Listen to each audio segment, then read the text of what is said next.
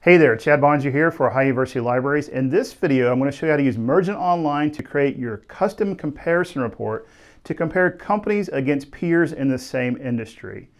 Using these kind of reports, you can compare company financials, size of the company, ratios, and more. Let's get started. You can access Mergent Online through various places in my business and economics guides. If you're not affiliated with Ohio University, check with your local library for access.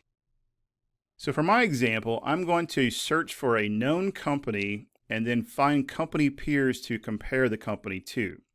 So for my example, I'm going to search for Delta Airlines and just click on the company to bring up the company information. Now there's a ton of information here in Mergent Online, and we're not going to spend a whole lot of time looking at each individual tab, but just bear in mind this is a key resource to look at when you're doing any sort of company-specific research. For our example for this video, we're going to be looking at the Competitors tab because we want to compare Delta Airlines to competitors in the industry. Mergent will automatically create a company list of competitors that it identifies based on the industry code within the database. As you can see here, we're comparing Delta Airlines to other companies in the airlines industry. Now, this is a great comparison list to start with, but I'm going to take it a step further and use the company analysis list feature in Mergent Online to build our own comparison list with our own criteria. To do that, on the right hand side, we're going to click on Add All to Company Analysis List. And once they're added to our list, we just simply click the link one more time to go to our company analysis list.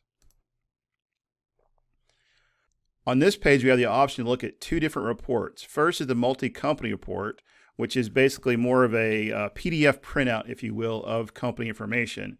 For my example for this video, I'm more interested in the company comparison report, which will give us a table of data that we can compare across the companies.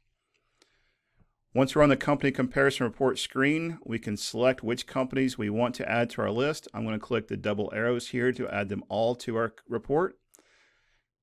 And then down at the bottom here, here's where we can start selecting criteria that we want to look at to compare our companies with.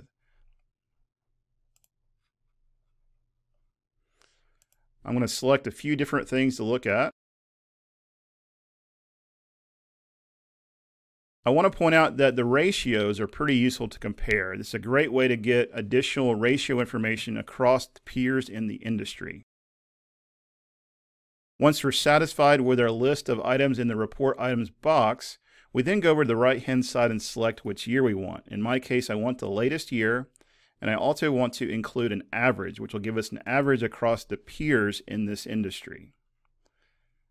Next, we'll go down and select a format. For my example, I'm going to choose HTML, but you're welcome to choose whichever format you want. If you want to download an Excel file, you can do that there as well.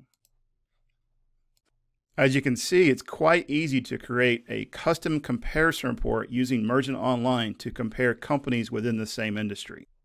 And once again, there's a ton of other ways to use Mergent Online, so make sure you check out all the different tabs when you're doing research about a specific company or an industry.